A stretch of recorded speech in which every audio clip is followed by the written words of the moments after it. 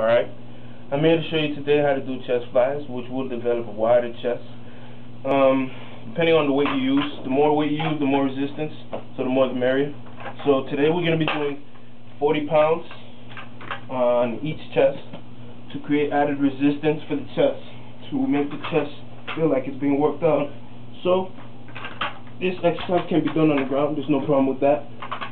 You're going to have your arm less than 45, about 45 degrees at the starting position, and then as you come up, you're going to bring the weights up above your chest, just like this, squeezing your chest. Come down slowly so you can feel the resistance in your chest, and you come back up. And this is how you perform chest flies. We're going to perform just about 10 of these. 3, 4, 5, 6,